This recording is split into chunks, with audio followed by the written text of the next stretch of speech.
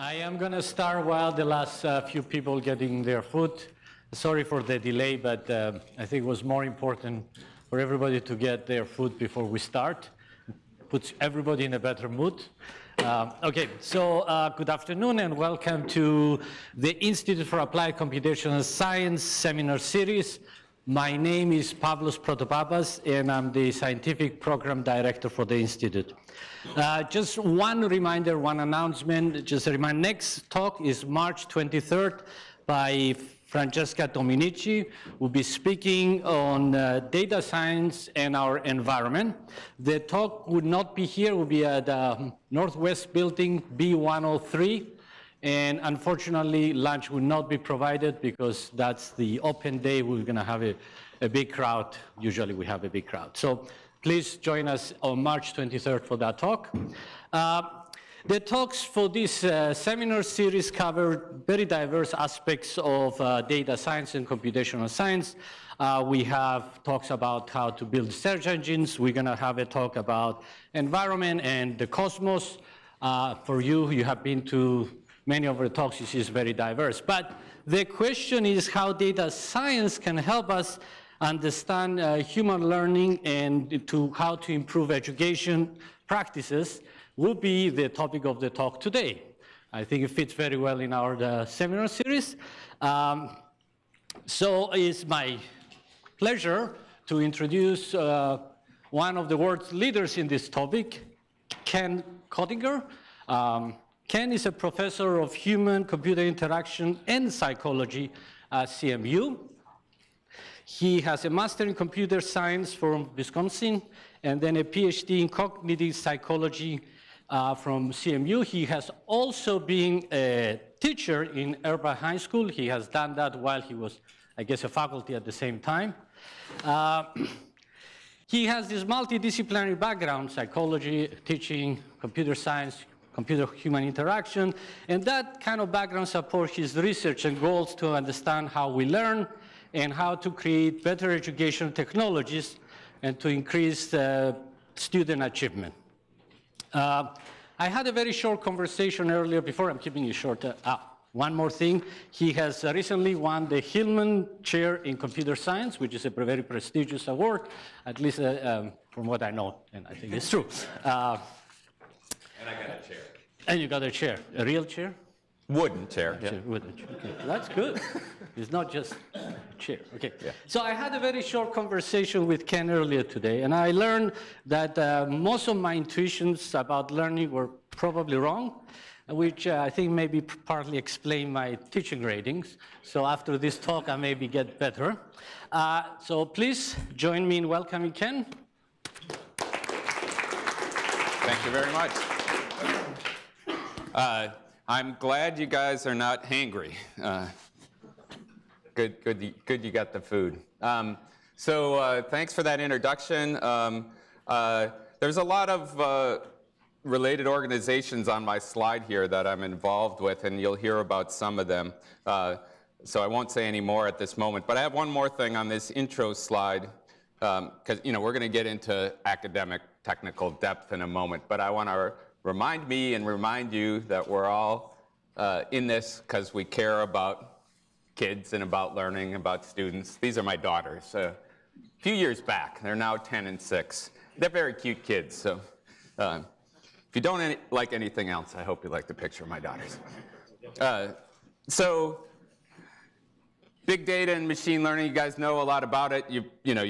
I suspect that you know lots of stories of how it's made things great in many disciplines, how we've been able to do new things that we could never do before because of it. What about in education? Is it going to have that impact on education? I want to raise that question and then start with an argument against this proposition. Which basically goes like this. Why do we need data to learn about learning? Because we're learners after all, right? Why can't we just directly report on and observe on and self-reflect on our own experiences? If that works, fine, then why do we need data? Looks like you guys don't buy that argument from your facial expressions, but Good, because I'm going to argue against the against here. On the for side, I think that personally believe that data analytics are going to yield both a better scientific understanding of how people learn, and I think new technologies driven by scientific insights from data and theory put together will produce possibly 10 times better learning than we see today. So let me start by arguing against the argument against. So the question there, do learners know when they are learning? Can we see it, and even can they see it? Right? Can we self-reflect on, sometimes I ask audiences, actually I'd be interested to know, do you know when you're learning? Like, who says yes? Who says no? So 50-50, that's what I've seen before. It's not exactly an obvious question to reflect on. But I would say from the literature, if I had to make a yes-no answer, which is never great in the social sciences because it's always more nuanced, but I think the simple answer is no. And much of what we feel like are indicators of learning are illusions. So let me show you a little bit of some of the evidence that's out there. This is not my work, but others have done this. So first, learners are poor at judging what they know or have learned so far. And the particular paradigm that's been explored many times in this regard is to, for example, have somebody read a passage. And one study's about baseball. And then they're asked, how well did you understand that passage? And they rate, say, 1 to 5. And then they get questions about the passage, and they look at the correlation at the student level between how high they rated their learning and how well they do on those questions. Or this study asked students, essentially, how good are you at biology? How good are you in literature? How good are you in mathematics? Those are the predicted bars on the left. Does the mouse work here? There's a mouse, yep. Oh, that's interesting. It only appears up there. So that's the prediction. Then they gave them a test, and it looks like in biology that the performance, the actual performance was pretty close. In literature, it was much below their predictions, and in math, it was way below. And then after they took the test, but before they were shown their score, so that's important, right? They were asked to make a post-diction, so-called, and that's what's shown in here. And that suggests that even being asked questions helps you calibrate, right? Here's more detail. It turns out the news on biology isn't so good, because if you actually look at the correlation, not just at the averages, the correlation's pretty crappy. I think the biology one is the one that's actually negative in here. Again, after the students see some data, as it were, right, get these questions, they get a little bit better. But these correlations are still not all that high. Another line of work looks at whether liking is not learning. Like at the college level, how do we get feedback on how well our courses are going? What do? We ask students to fill out those evaluation forms at the end, which is basically how much did you like this course, more or less. I mean, we ask how much did you learn, but we already know that how much did you learn might not be very accurate. But certainly those kinds of questions about how much you liked the course, in the studies that have then looked at learning outcomes, the correlations are quite low as well. There's a lot of work going on these days in the kind of AI and education literature on various detectors of student engagement or like facial detection to see who's confused and so forth. And one of the interesting outcomes of that work has been engagement is not always a good thing, even though you might think it is. Engagement is sometimes maybe you're engaged but on the wrong content. And confusion's not always a bad thing. Actually, confusion might indicate that you're struggling in a way that can be productive. One of the things you might want to reflect on is why is it so hard for students, learners, to make these predictions? And I hope this seems plausible as a story, that learners, in essence, are missing the expertise that they would need to compare to what they know to know whether they really know it or whether they just think they know it, right? And they, like, in some ways, it's like, if you say it that way, it sounds almost impossible, right, for them to know since they don't know. There's a related issue that to monitor how well you're learning while you're learning produces a kind of extra cognitive load that's problematic.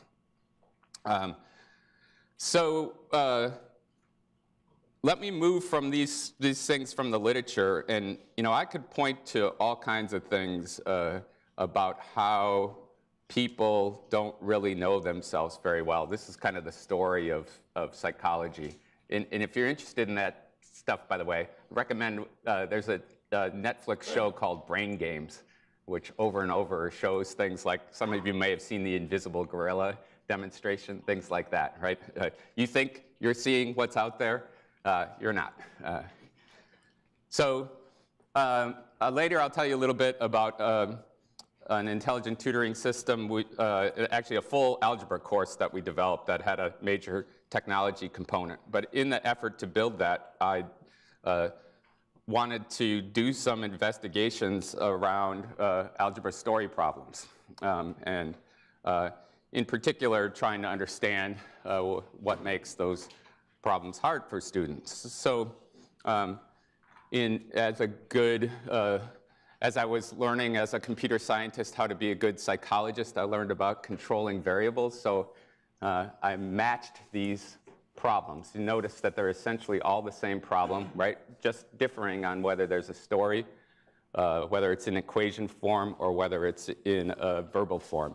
And I made a bunch of these triples and distributed them in what's called a Latin square design across a number of different quiz forms. And what I'd like to ask you to reflect on at the moment is what I was reflecting on at that time is, which of these problems are harder and why? Looks like you've got a thought. No? Yeah. Not really? No? Story? You think the story will be hardest? Depends on the student. Yeah, what I'll show you in a second is data on correctness, probability correct, in these categories for high school algebra students.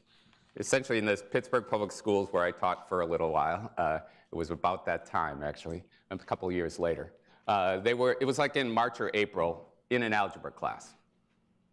So that's the data I'll show you. We actually replicated the result I'll show you many times. But so you might think it varies by the kind of student. Yeah. Sounds like a familiar conversation we had recently. Who thinks the story problem? It's harder? Hardest. Yeah, thanks. Who thinks the word problem's hardest? A little fewer, but still a lot. Who thinks the equation's hardest? Yeah. I'm not asking for you. I'm asking for these high school algebra students, right? So, anybody want to change their vote then? Yeah. Can anybody come up with an explanation that would be consistent with, well, either what you believe or maybe, like, why is the story problem harder? Because a lot of ways are being interpreted. So mathematics, if you know the equation, what multiply and addition means, there is only one way to interpret. That's great, because I want to probe. What is it? You said interpret for one and know for the other. Well, the interpretation is, it has only one possible interpretation, right? If you know, we're assuming you know what multiplication is. Assuming you know the equation language, it only has one interpretation. Yeah, to me. Yeah. To you. Well, no, to me. I think that's universal, that it has only one interpretation. But for English, for the English words, there's multiple interpretations? Yeah. Yeah. Traditionally, in education that more concrete is easier for kids to grasp. And in this case, and in my experience being a kid, it actually just adds a lot of noise for you to have to parse through. So experts look at the story and say, oh, I know what to extract. And students are not experts, so they can get confused by, well, but what does a waiter really do? And so maybe the word problem's a little bit easier because some of the context has been stripped away. And, the important stuff is there. Yeah. By the way, we did, actually as a follow-up to this, because I thought the story problems were hardest. That's why I designed this study. And later I wanted to confirm that I'm not wacky, that this is what most math educators and teachers think. You had another thought? Yeah, I was going to say, if you're comparing all three, yeah, then the equation would also be very hard, maybe the hardest, because it's stripped all the context away. So now the argument for concreteness starts to apply. But that's my guess. Yeah. Well, there is this sort of notion of situated cognition that before I did this study, there were some results of Brazilian street vendors, kids who you could ask problems like, how much do these pencils cost? Like these 8 pencils that are 7 cents each or whatever it was, pesos, or, and they can do that. But if you ask what's 8 times 7, they have no idea, right? They could do the problem in the street vending situation, but they couldn't do it in an abstract form. And that seemed very much about context. And that would vote for the story problem being easier. But it turns out that's not the result either. The equations turned out to be hardest. There is a slight advantage for story over word that we can isolate to a particular subset of the problems. There was actually a bigger matrix design. There were some whole number of problems and some decimal problems. The story problems reduce the error of subtracting 66 from 90. It's not the only, but that kind of arithmetic error, because you have the units, it's $66.90 in the story form. But that error is much more frequent in the word problem in the other. But why is the equation harder? Maybe the story they can relate to something that would happen to them. Like Now, you said when you're an expert, you know, well, yeah, you could relate to the story, but the word doesn't have anything in it to relate to, right? And that's substantially better. You said if you know the equation, but how do you come to know it? Or are you born knowing how to read equations? Yeah. The word problem implies the order of operations, whereas someone who's learning algebra might not remember which order the operations need to happen in. So there's a grammar of an equation that you have to acquire, right? And in some sense, it's arbitrarily defined by the conventions of the language, right? There is this thing, order of operations. Yeah, you've been told it, but is that the way you learned grammar? Not your first language grammar, right? You learned it by your brain soaked up lots of examples. So even if we told you like how to do embedded noun phrases, that probably isn't how you learned how to do it. Probably the same is true for algebraic notation. There's also the lexicon, like what does this asterisk mean? Or we actually varied that too. If you do it in the common 6x format, or if you make it n and use an x for multiplication, get the same result for all of those. But in each case, there's a difficulty imposed by those slight notational variations. And essentially, the summary we did a bunch of studies along these lines, but essentially what we came down to is algebra is like a foreign language, and it takes time to learn a foreign language. English, when you're in 9th grade, is no longer a foreign language. And the mathematics here is simple enough. So nobody said this, but I imagine part of what you were thinking is, of course the story's harder because the way you solve it is by translating it to the equation and then solving the equation. If that were true, that logically would follow. It turns out they solved the story problem by going directly to the arithmetic, or sometimes, especially in the word problems, starting with some number. How about 2? Multiply it by 6, that's 12 plus 66. Oh, that's too small. And they iterate. And usually 3 guesses, they get it. Sometimes more efficient than solving the equation, actually. Another line of research. That 60% of the high schoolers could not solve that equation? Yeah, and there's good questions about both the curriculum at the time. I haven't tried this recently, but that was before there was a movement to get more algebra into the US curriculum K-12. They're starting earlier. Actually, I did this study in Russia where they start teaching the algebraic notation in 2nd grade, like x plus 3 equals 5. They do simple equations. It's mathematically simple arithmetic, but in the equation format. And there is no equation word difference for that Russian population. They actually did a little worse on the story problems, but there's probably poor Russian translation behind that. Yeah. Have you discussed this with linguists, the experts that might think that there is, for grammar, there is more of a universal, is a predisposition to understand that when you're born already, compared to math? Like a Chomsky universal grammar, and does it apply to algebra? Right. I have thought about that question, but yeah. I have never tried to work out whether universal grammar applies here. One of the more general takeaways for this, at the time, I referred to this as expert blind spot, that the teachers and educators in this domain are blind to some of their expertise. They look at that equation like many of you did and said, simple, right? They know how to do it, but they don't know what they know. They don't know that they've learned this subtlety of the grammar over time. Their brain has soaked it up. Their memory of it is one day they learned it, right? But when we actually look at learning over time, it's not a snap like that. We see very incremental progress. And that's basically a variation on this general message, is that data is going to help us overcome these flaws of our intuition and the fact that we don't really know what we know.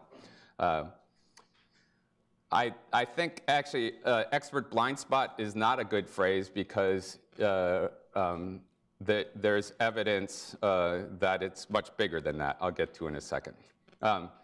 So here's another demonstration. What's wrong with these sentences? You've had lots of experience with English language. You might say you know the English. You're laughing. What's wrong? It's improper use of the article, duh. Yeah. Can you explain the proper use of the article? I could in French, which I had to learn. You could in French, but in right. English I can't. Yeah. No. Colloquially, no one would say this. Although, if you spell it out, it actually doesn't sound that unreasonable. Like, you have had lots of experience with the English language. People just wouldn't say you've had lots of experience with the English language. It seems colloquial to me. Well, I was focusing on with English language, by the way, not the you've. But there's probably other weirdnesses of my own grammar that you're digging into. But if you're a first language English speaker, you know how to use articles. Turns out there's probably about 150 distinguishable rules for article use. Did you have any idea? Like, you know all 150 quite well. I could give you all the sentences and you would get them all right, right? So you know it, but you don't know you know it.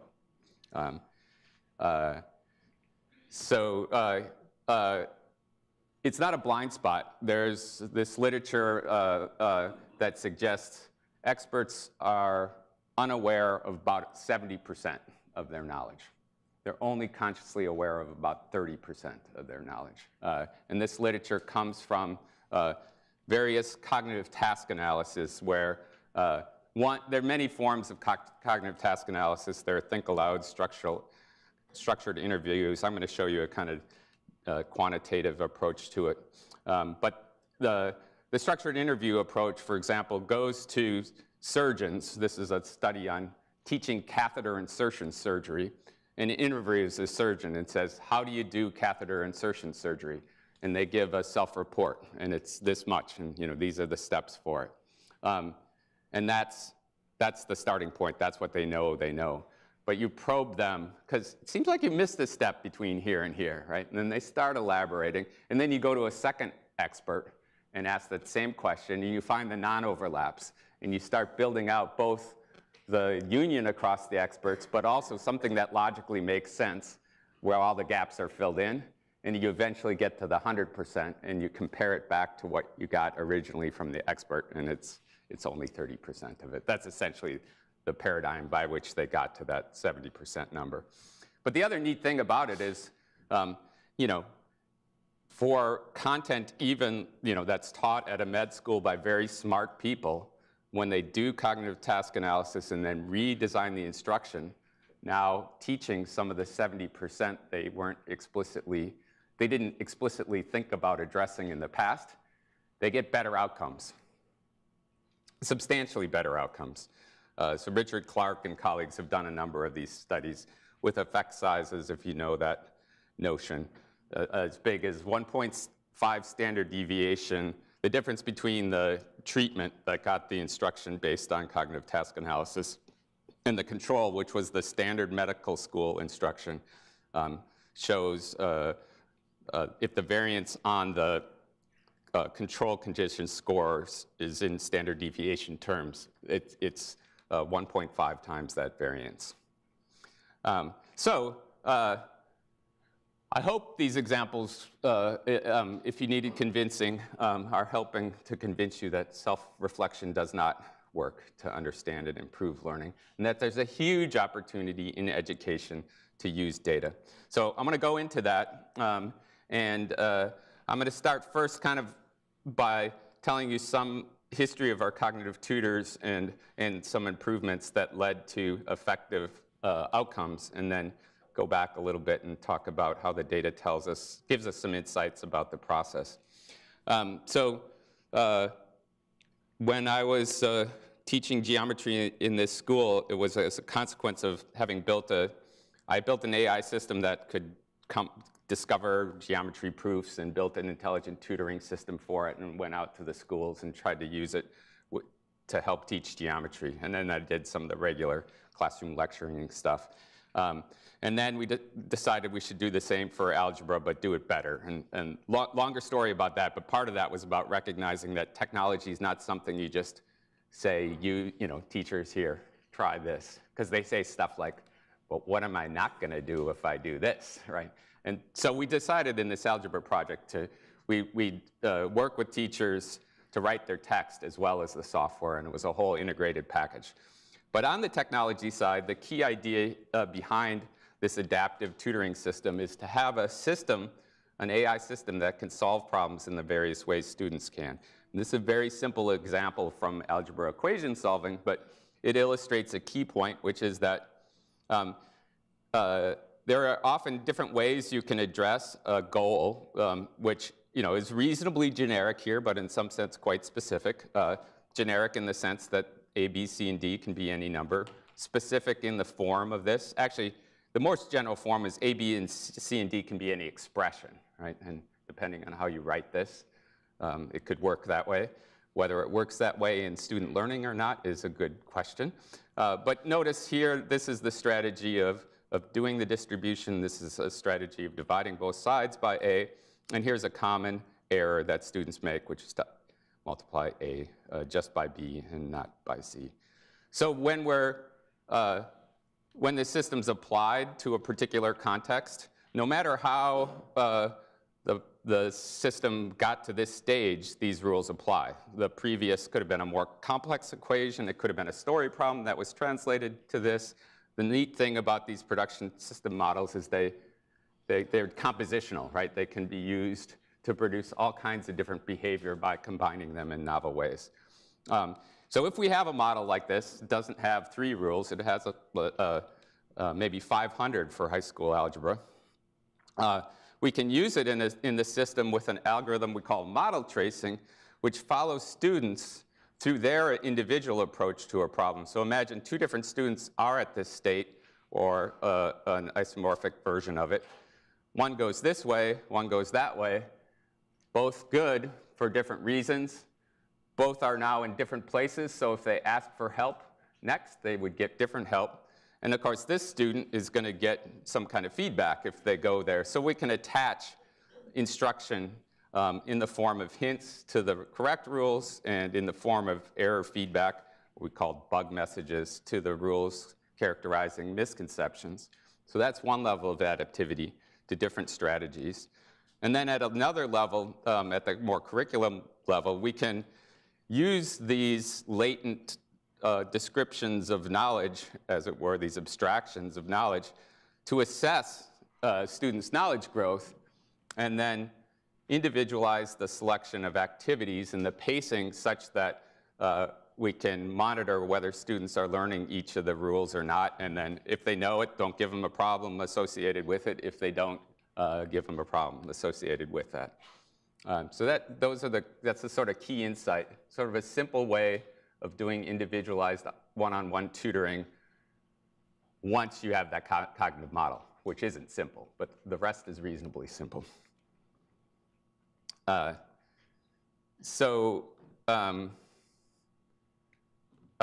by the way, there are the algorithms for doing this estimation.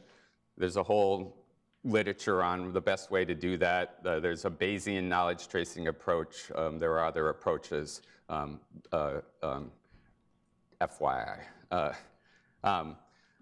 The cognitive tutors that are fielded use this Bayesian knowledge tracing approach. So just to give you an example of a more complex activity in the algebra cognitive tutor, here students are working on an authentic problem scenario to analyze two different cell phone plans. One has this monthly rate and this per minute rate. One has a different monthly rate and a different per minute rate. And you can imagine this is one of those crossover kinds of analyses, right?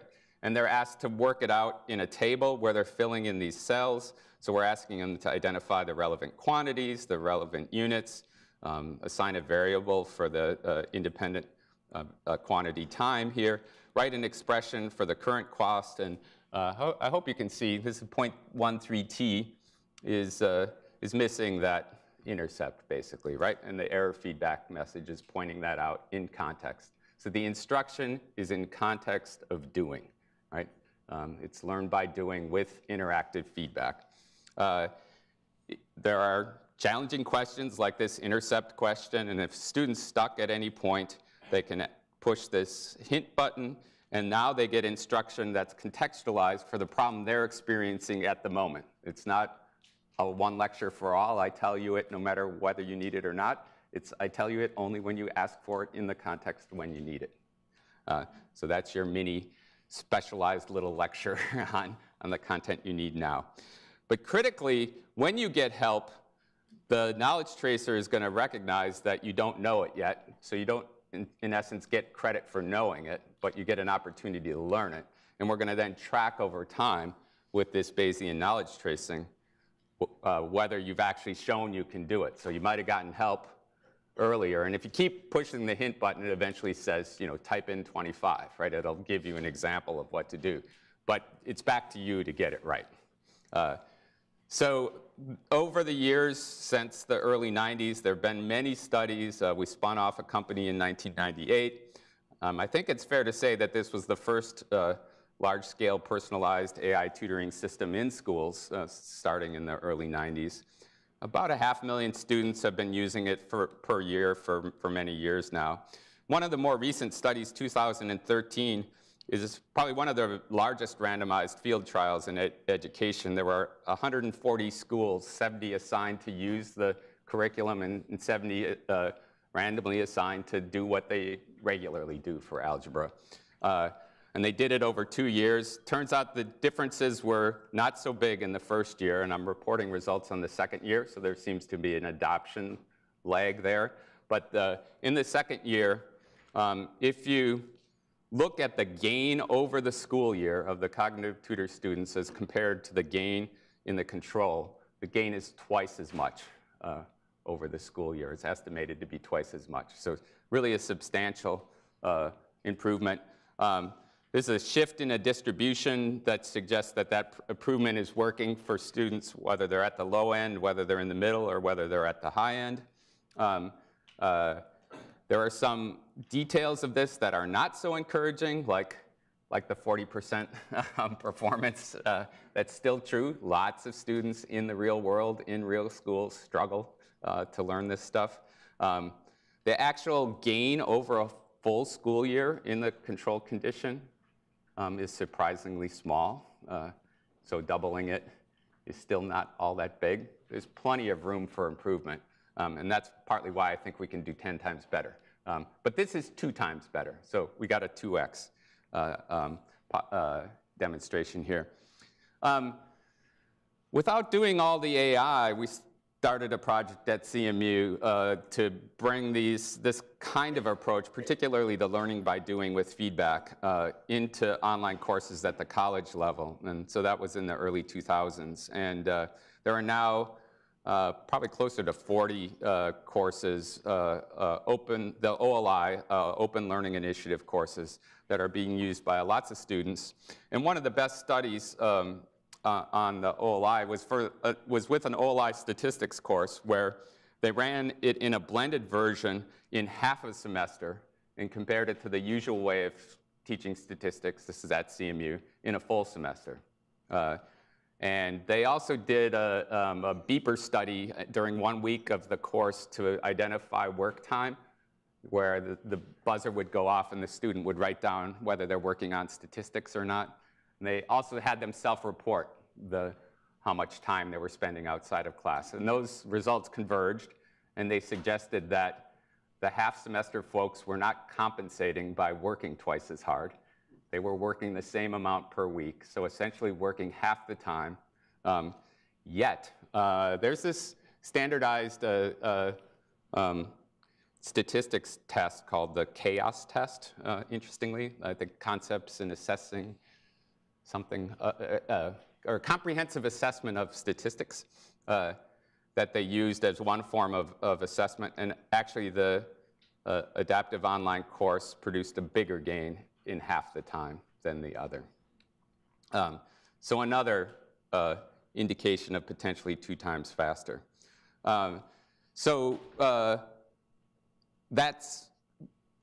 That kind of whipped, there's data behind it. I showed you the algebra investigation thing we did on paper. I'll come back to some more data. But what I want to do now is dig into a little bit like the opportunity to take courses like this that are in widespread use and do basic research at scale in them. And that's what we did with a lot of support from NSF over a 10-year period, in collaboration with the University of Pittsburgh, some folks in Europe and so forth. And we built out this infrastructure for helping researchers, especially psychologists who like to run their learning studies in the lab, to get out and run studies in the real world context of classrooms. So that was a fundamental social part of the social cyber infrastructure, which LearnLab is. The technical part included instrumentation of all of these courses. And I notice I haven't updated this, copied these slides from somewhere else. It's actually 1,500 data sets now in the repository that we built, DataShop. And I want to show you something about that. We also did tons of what we called in vivo experiments. You might have heard the phrase in industry, A/B tests. But this is basically the same idea. We vary the instruction in a particular way and see what the outcomes are for learning. And today I'm not going to talk about those, but that's a whole other line of work we've done. What I want to do is to say how you can do cognitive task analysis in a data science kind of way. And the fundamental idea here is if we have a good cognitive model of the grain size and the units in which students are learning, it should be one then that those are essentially latent variables in a model that should produce a good fit of learning curves. You should see smooth learning curves if you got the model right. So let me illustrate how that works. So here's the setup of a learning curve where I have on the x-axis opportunities to practice. And what I'm going to show on the y-axis is an average across students of the error rate, right? So if I have 100 students and 40 of them get the answer wrong, right, then it's a 40% error rate, right? That's on their first time to do it. What about their second time? And we compute that average, right? So what should happen to the learning curve for error rate? It should go down, right? So here's a learning curve from a unit on geometry area where we just ordered the experiences students are having as they had them in the curriculum. And that's what it looks like. Is that a smooth declining learning curve? Is the unit of knowledge acquisition in geometry, the more geometry I do, the better I get at geometry? Does that sound plausible? It did to some Gestalt psychologists many years ago. That was the faculty theory of learning. Like, the more Latin you learn, the better you become at languages. So it'll make you better at learning any language. Or the more chess you play, the better you get at reasoning. So you'll be better at legal reasoning, that sort of thing, right?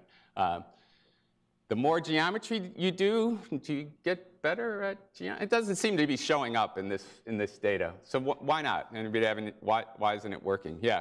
The questions are getting harder. Well, not systematically harder, but You're saying this is in order of the curriculum, right? Yes, right. So later in the curriculum, you're leveraging what you learned earlier, and they're more complex questions. They're different questions, yeah.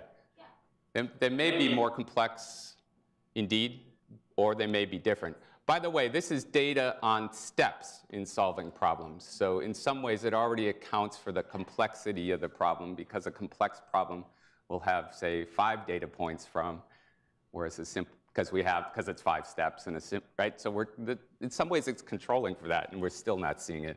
But maybe figuring out rectangle area isn't as hard as trapezoid area, right? So Maybe it's independent. One, just knowing one doesn't mean the more you other. practice rectangle area, does it make you better at finding the area of a circle? That's exactly the question we're asking. What is the unit size of transfer? We can use data to figure that out. That's the insight here. The unit of transfer is what the cognitive model is fundamentally, right? So DataShop allows you to display these learning curves, and here we have one knowledge component, geometry, right? And we get this rough curve, right? Without decomposition, no smooth learning curve. But what if we take this exact same data and divide it up into 12 different, you call them concepts or skills, whatever you want. We're going to relabel those steps to say some are about circle area, some are about trapezoid area, right? What happens to the curve? It starts to look like a learning curve. Yay. The error rate is going down with opportunities to practice circle area. But the particularly powerful thing about this is that those 12 components might not be right. They're certainly better than the 1, but are they the right 12? And we can use this criteria of smooth learning curve, and we can define it statistically, and then iterate over possible models to find the best one. So the way we do that statistically is we have basically, if you know any psychometrics, there's this notion of item response theory, which says every student has a proficiency. In an item response theory, every item has a difficulty. We're going to generalize that to say that every item gets coded as needing a particular component of knowledge, and that component of knowledge has a difficulty. So that gives us the generalization. 2 items, 2 circle area items should be similar in their difficulty. And they should be similar in that if I practice one task with feedback, I'll get better at the other. If I practice circle area, I get better at circle area, but not at trapezoid area. Actually, one of the questions we asked here is if you practice going forward with the formula to find the area, does it get you better at going backward, like where you're given the area and everything but one of the parameters? I don't know if you have an intuition about that, but it turns out that direction doesn't matter except for circle area. And I can explain why, but that goes to, again, the subtlety of this. I'm going to show you in a moment how we use this to improve instruction, but I first want to do a little bit of an exploration of sort of more what we could learn scientifically about this. We have hundreds now of data sets in DataShop. They're from geometry and Python programming and psychology and Chinese learning as a second language, algebra, English as a second language, chemistry, physics, comma, ... Not a lot of elementary data, but some. Middle school data, high school data, and college data. A lot of college data from OLI, a lot of middle and high school data from cognitive tutor authoring tools, developed little units. But they're intelligent tutors, they're online courses, they're educational games. It's a variety of technologies. This is the average geometry curve that I just showed you. I just showed you 2 of them. This is from a Python program simulation tutor. Doesn't look exactly the same, but One thing that you see consistently across these domains could be characterized qualitatively as slow but steady progress. The error rate is going down with every opportunity to practice, but not by a huge amount, right? And it's definitely not one-shot learning. Like my daughter learned to ride a bike that one day in March. You know, kind of seems that way. But when I think about it, it's not how it happened, right? She was with the training wheels for a long time, then she did the push bike for a while, and then that first day where it sort of seemed like she rode it, she was kind of falling over and wobbling, right? It was actually gradual. But I think we often have this experience when we look back, right? That it was, I got it that one day, right? Our data, we never see that in this data. Certainly not at the aggregate level. Quantitatively, we can use that model I showed you to get an estimate of the learning rate in the logistic or log odds form. And roughly speaking, across these data sets, we see about 1/10 of a log odds reduction in error for each. It's important, by the way, that these are interactive learning opportunities where they're getting feedback with knowledge of results, that they're good quality explanatory feedback, because that's what produces the learning. You might think that's kind of slow, but I've done some back-of-the-envelope calculations to compare it, for example, there's this notion that to become an expert in any domain, you need about 10,000 hours of practice, and some of you are nodding. Gladwell popularized this in some of his books, maybe Blink first, right? Yeah, and then got the original psychologists in trouble because people said, it's not exactly 10,000 hours. He said, it was Gladwell that said that. I never said it was exactly. But like Mozart, even though he was a prodigy, actually didn't produce his first major respectable symphony until he was 16. But he started writing them when he was 6, right? So even in that case, it was 10 years. You can make certain assumptions, like how many knowledge components is in expertise. Herb Simon once estimated 50,000 in chess. It takes 50,000 chunks of knowledge to become a chess expert. And you can say, well, if you start at a certain average error rate, like 50%, and you compute that you need to get to, say, 80 or 95, you can pick your threshold, right? You can, and then you say each one of those opportunities takes about 20 seconds. You can compute something.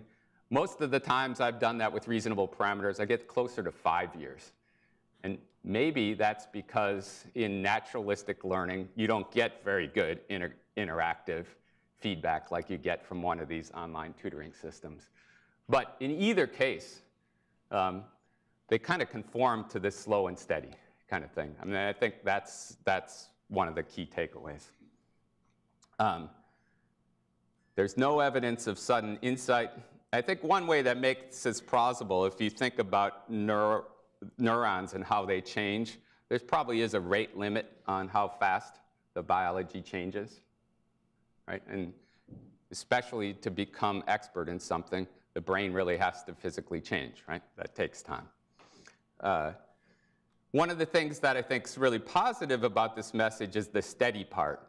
It looks like, I didn't go into this, but we look for variation in learning rate across students, and it's surprisingly little. That it's really hard to find a learner who doesn't make progress, and it's really hard to find a learner who seems to make much faster progress than anybody else. They vary incredibly, even though they're nominally in the same course. Students vary a ton in terms of their intercept on these learning curves. And that variation kind of generalizes across all of the content in the domain. The hard stuff's hard for everybody. As a sweeping generalization, there are definitely variations. But so I said earlier we could do better than that 12. What we can do is show or inspect the learning curves for each of the components. And some of them are going down reasonably well. It's, it's noisy. This is like 60 students, so it's not a huge data set. On the other hand, it's nice that 60 students is enough to get some insight. Here's a curve that's not going down, right? That one kind of looks like the first one I showed you, right?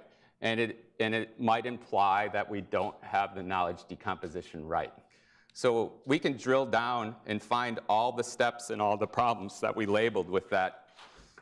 It turns out there are steps in problems like this one where you have to take two formulas and combine them to compute some irregular shape. Like subtract the circle out of the square to get the leftover, or add the triangle on top of the square to figure out how much paint you need to use to paint the house, that sort of thing. So the error rate on those different steps varies tremendously. So that's not a good sign. Like if the idea is that this is a component you learn, and once you learn it, you can do all these tasks, it should be much tighter. And if we look at the other ones, the red is the error rate here across these. And obviously, they're sorted by difficulty. So what's going on? This problem's hard, or this step in this problem, where I'm finding this area of the scrap metal. These two are easy. Here's one that's kind of medium. You know, you look at these problems and you go, oh, maybe it's because the circle and the square is separate.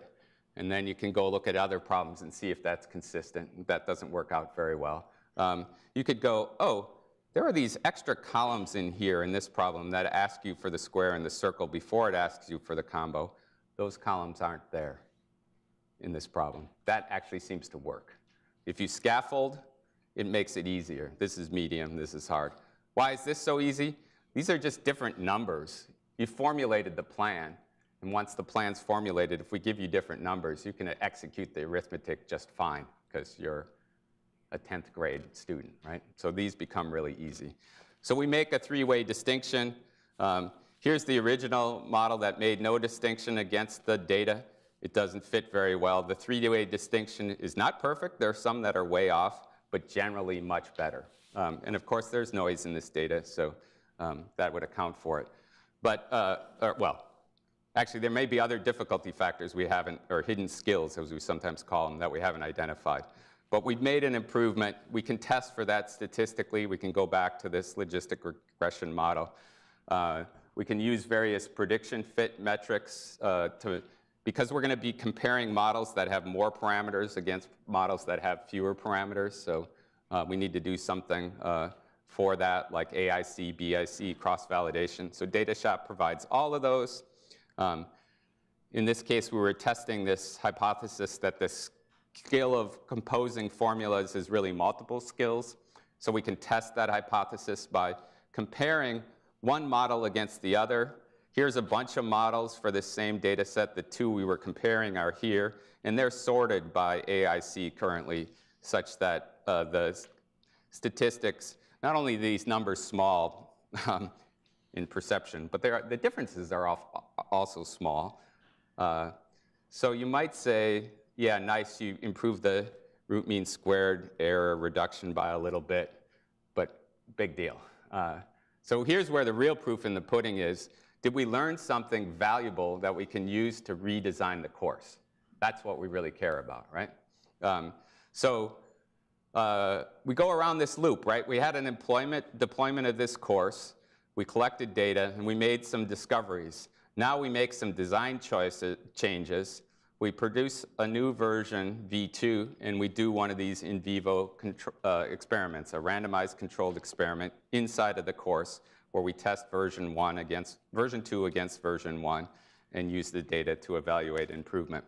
We actually did two such studies, and there were like 3 or 4 different ways that we used this insight to make changes. But the one that was most effective is by analogy, something like, you imagine you want to get better at playing tennis, right? And one way you might think of that, this is sort of the problem-based learning approach, is the way to get better at tennis is to play tennis, right? I guess the typical college level approach would be to listen to a lecture about tennis, right? So obviously for physical activities, that's not a great idea. Might also not be a good idea for mental activities, but maybe your problem isn't everything in tennis. Maybe it's your serve that's problematic. Or maybe it's the way you toss the ball in your serve that's problematic, right? So the idea is we just use data to identify a particular problematic thing. And now what we should do is find a way to isolate practice on that particular problematic thing. So no fancy AI system. We actually just created some multiple choice questions that asked students to formulate a plan for how they were going to use formulas to solve these irregular shaped problems. And they didn't have to execute. And so the idea was, all that time wasting doing your forehand in a regular tennis game that you're already good at, you're not going to do. You don't have to compute the formulas. You just have to formulate a plan. That's not the only thing they were doing, but they had those activities available to them in the treatment. So I guess that slide somehow got out of order. But first thing we looked at, because these tutors have a mastery criteria, we can look to see how much time it takes to convince the tutoring system that the students have mastered. So in this treatment version 2, they spend 25% less time, and most of the savings is on not doing all those area formulas that they're mostly pretty good at, right? And we actually increased the amount of time they spent on the harder thinking activities of planning. So some people look at this and say, I don't care about time. But I think if you're a parent paying for college, you might be happy to pay for 3 years rather than 4 years, right? That's a 25% reduction. Yeah, you're in on that one? Yeah. But of course, we want to see whether the outcomes are at least as good. And what we see is, particularly on the harder planning problems, the treatment is actually doing better in less time. So we've closed the loop, right? We used data to make a discovery that led to a design. We did an A/B test. Using that design, we get better outcomes. If you kind of combine the time and the outcome, it's about a 1.5 improvement in learning efficiency. So I can see I have too much content here for the time allowed. So I'm going to skip ahead here and try to close out. We have this search algorithm that automates this process, and one of the important things about that is that there is a point in which the human expert gets involved. But like here, all these LFA things are machine-generated cognitive models, and we've shown in this paper that we can make improvements on the best human or by-hand model consistently across a wide variety of domains with this algorithm. And actually, one reflection of the improvements is better learning rates. So that's kind of the explanatory models are critical in that you need data science and disciplinary expertise in psychology and the subject matter to be better. The last part that if we had more time, I could tell you about some of the work we've been doing on building simulated students and how I think that theory advancement part, computational models of human learning that learn like humans, is going to be a big part of this story of getting from 2 times to 10 times better. This slide lays out a set of steps we could take to get to that 10 times better. This part sets up one of the things we discovered from this computational model, SimStudent. It uses 4 different machine learning algorithms. If you want to ask in the questions for a demo, I'll show you a demo on that page. One of them is a representation learning algorithm that uses probabilistic context-free grammars to induce the structure of the domain. And we're able to build these cognitive models by learning them, and then we apply the same kinds of learning curve fits that I described. And in these 3 of these 4 domains where we taught simulated student algebra, stoichiometry, fraction addition, and article selection, the and thing, the discovered model was better than the human-generated model. And there's some intuitive explanation for why. So that was my story. I hope you no longer believe in this argument against and you believe in the argument for. We've been producing a lot of resources. This slide is the candy store of resources that we have. One of them is a summer school we're running at the end of July this year, where there is a track on educational data mining, on intelligent tutoring system authoring, on online course authoring, and there's some language modeling for learning that are part of that too. Carolyn Roset's bizarre stuff. The application is going to be out soon, so if anybody's interested, I encourage you to to look into that. And so thank you very much.